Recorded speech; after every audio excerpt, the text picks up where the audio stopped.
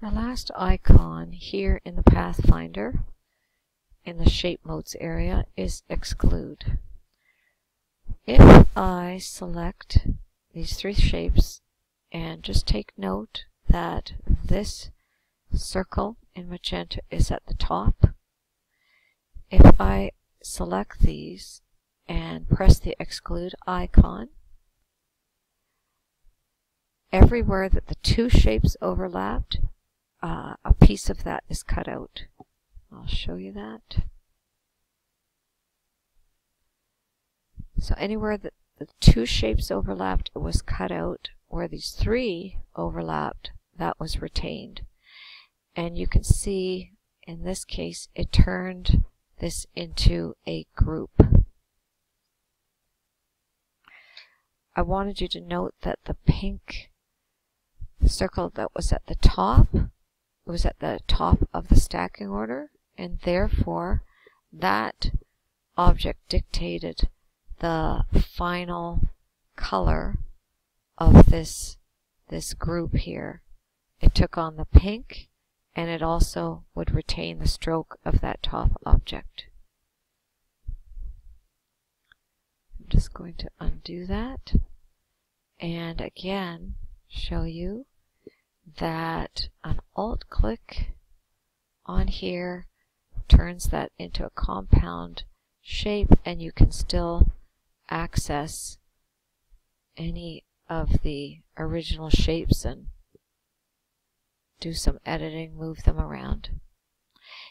If you were to expand it at this point, then it will turn that compound shape into one compound path entity. It's one entity. Okay, if I want to take the star and I want to divide it into two pieces, and I want a little squiggly line, then I'm going to come with my pencil tool and I'm going to draw this little squiggly line here that's going to divide my star. I come back around here, press my Alt key to close that path, and just so I can see it a little better, I'm going to change the color here. So there's the squiggly path, and I want to divide the star. So because I want to divide the star, I want my star to be the top object. But I'm going to select both objects, and actually first I'm going to change this fill here. Okay, so I'll select both objects and then I'm going to divide them. Now they instantly become a group. I'm going to right click and ungroup them, and then when I start pulling this apart, you will see that I have divided that star with the shape that I had drawn, and this one also was changed.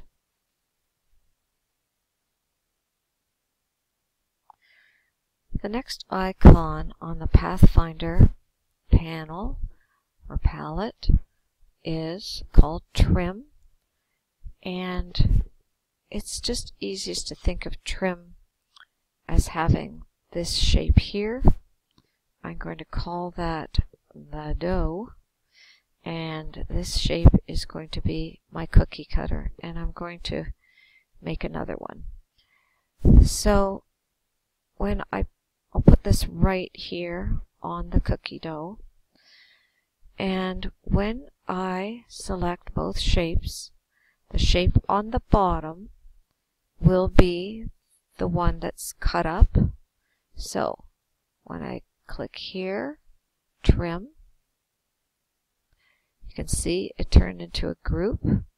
I'm going to ungroup it, and when I pull this one off, you can see that it has cut a hole into that cookie dough shape. So just so you can see that, I'll take this and send it to the back.